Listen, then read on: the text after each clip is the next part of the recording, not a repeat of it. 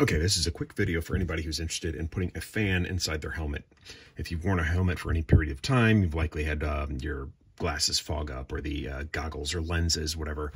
I use a couple different masks, but like a Darth Vader mask, after an hour or two or something, if it's sweaty, your lenses might fog up, right? So the intent is to put fans in there.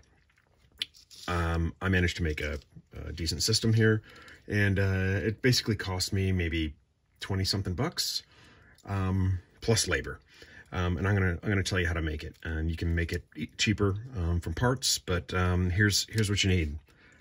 It will be a 3.7 volt battery, or if you've got something that managed to be 5 volt, I don't know where you'd find a 5 volt battery. That would be even better. But this is a 3.7 volt LiPo battery.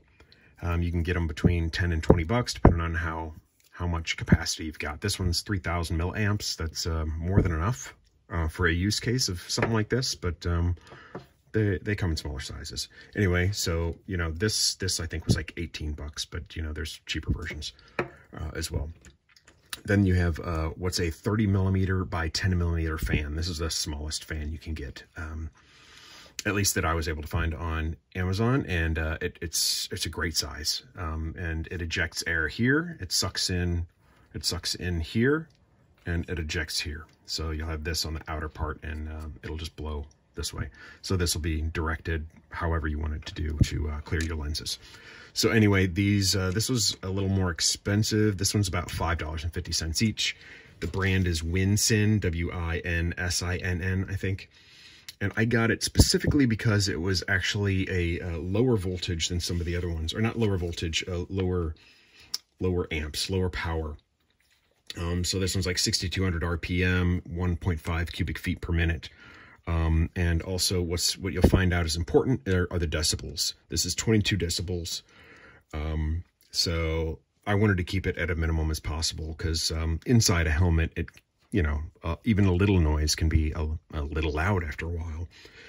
So that's why I'm using this one as opposed to a cheaper one that's actually runs faster, which, if you find that you're still fogging up with something like this, then maybe you want a faster one. But I wanted lower decibels and just some air movement. I don't need a windstorm in there, right? So then, aside from that, I've got some of these cables here. These I think I bought them in batch in bulk with some low voltage LED light stuff.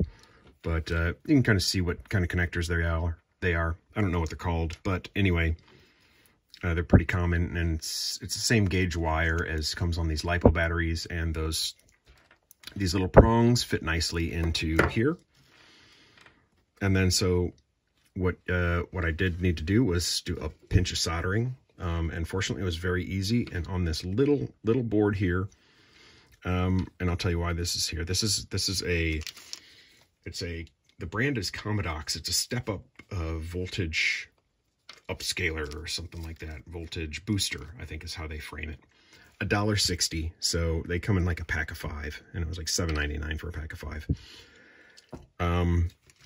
So the why this is here, I'll explain that in a second. So basically, this is 3.7 volts. Can you connect it directly to the fan and get it to power it? Yes, you can.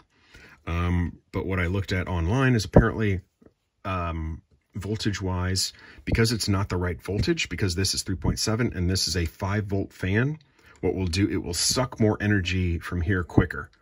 So in order to balance out, it ends up using this a lot quicker. So in return for as little power as this little board takes to convert it, I'm doing just a step-up conversion to 5 volts, so I don't burn through my battery as quickly. And for a $1.50, that's, or $1.60, it's a no-brainer for me. So then all I did was solder these 2 wires, which are, I'll just show you what they look like.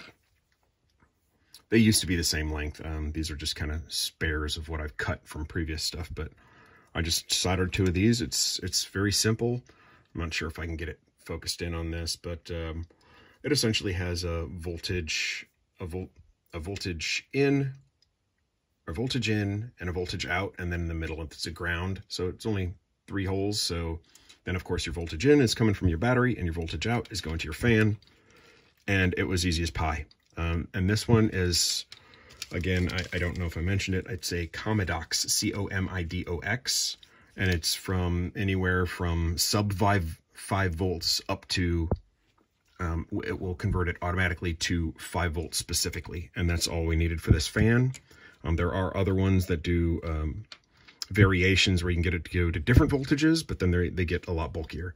So this was exactly the use case I needed, and it's the smallest footprint, and it's great. So it was pretty easy. As soon as I soldered it and plugged it in, it worked. So just to show you how it works out. Let's see. I don't have my glasses on right now. I'm hoping I'll plug these in right. It's a 50-50 chance here. Yeah, I think this is right. So I've got my to the fan, and I've got my power in. Make sure I got my positive and negative lined up. And there I go. And I'm not sure if you can really catch I'll try and get it. But anyway, this is a 22 decibels. The other one that I bought was, a few dollars cheaper per fan. But it was 29 decibels per fan, and it was a third more in power as well. So for the return on, it's not getting much more blow for the increase in power that it's actually doing. But anyway, so I hope this helps. Very small footprint. I think I've seen these on like these kits or something that you can buy on Etsy or whatever. I don't know. I thought they were like $100 or something like that. So you can do it. You can do it a lot cheaper, especially if you're doing it from parts. And of course you could make it so it was multiple fans. What I would recommend, do it like I did it, where I did not hardwire this, or I did not solder this directly to the fan, which was a good thing, because here's my first one.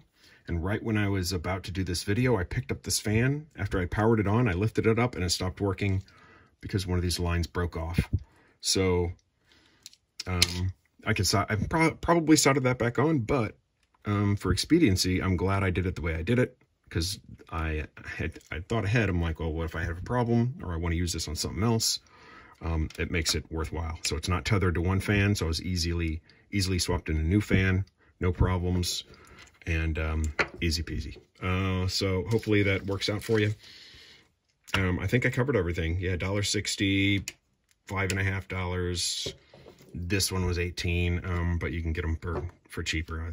There's probably $12, $14, or if you get them from something you got, of course, for free. So hopefully that helps you out. If so, give a thumbs up. Feel free to subscribe.